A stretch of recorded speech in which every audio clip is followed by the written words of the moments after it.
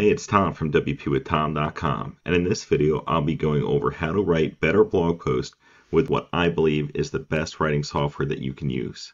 So let's dive in.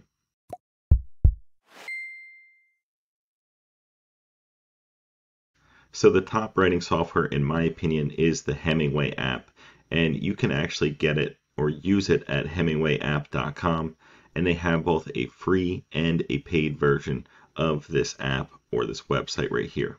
So before we dive into actually how it works, I just wanted to cover some quick differences between the free and paid versions so that you can see the difference for yourself.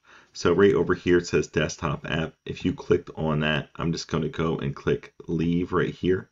You can see that it says it's $19.99 for this app, and you may have noticed that you actually can't save on the other one, and you can when you use this desktop app here.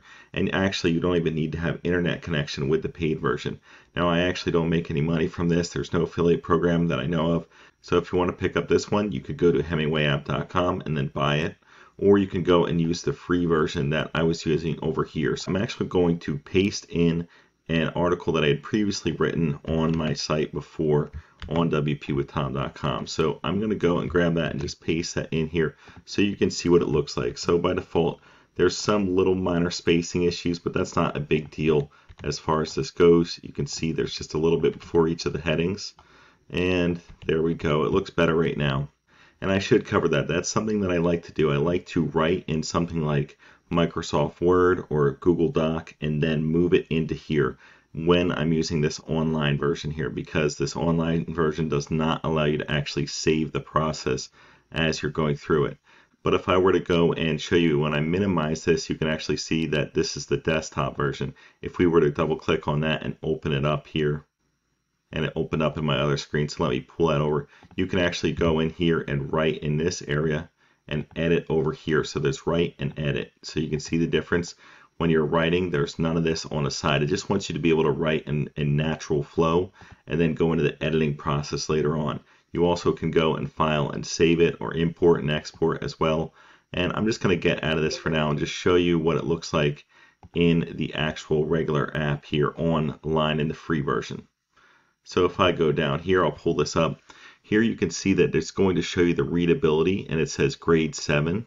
It also shows the word count, and if you click on show more, it gives you some estimates. So it says estimate reading time 4 minutes and 10 seconds. It says letters, characters, words, sentences, paragraphs. And here it gives you hints or basically tips that you can use to improve your writing. So by default, this text right here has 20 adverbs in it, and it says aim for 9 or fewer. So the goal of the Hemingway app is to make your blog post more concise, more simple for people to read when they're actually reading the post that you write. There's many times, especially when I'm writing something about WordPress, where I make it too complex of a topic. And by using the Hemingway Editor here, I'm able to avoid that because it literally tells me with these highlighted areas what I'm doing wrong. So right here, it says 20 adverbs. You can see there's 1, 2, 3 right here in a matter of like a sentence or two. So you can actually go and improve that right on the spot. If I were to hover over it, it says omit right here, or you can go and just get rid of it or reword it. It's very easy to use. Now something I do personally is I bold areas where I'm going to have links, and that's why you'll see these bolded ones in the middle here, and then I'll know to add the links later on. Another nice factor that they have up here is you can actually go and add a link if you want to right in this. Or you can go up here and change the heading. So this could be your H1 right here. This could be an H2 as an example, an H2, an H3, whatever you want, and so on and so forth as you go through the editing process. It's good to only have one H1 and then the rest either H2s, H3s, maybe some H4s if you want, if you're getting into like super subheadings. So I really think that this is a great app that you can use for free, and I really think it's better than the other ones out there because there's a free version and then there's also a very inexpensive paid version with their desktop app. Now if you were to look at some of the competitors out there of this, the price range is somewhere like 8 to 20 times as much. So you're going to save a lot of money by using this and still write very good articles. I think you're just getting the best bang for your buck here. And if you're just starting out with a blog or you're trying to do copywriting for the first time, I think this is a great way to improve your writing and make it easy to understand.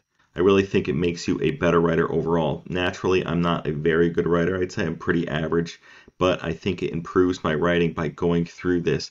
I like to write it in a normal document and then put it in here afterwards and see how I do, and then clean it up from there within the edit version or the edit tab up there. And overall, I would say it does make a difference in my writing, and I think it would in almost anybody's writing, especially when they're just getting started.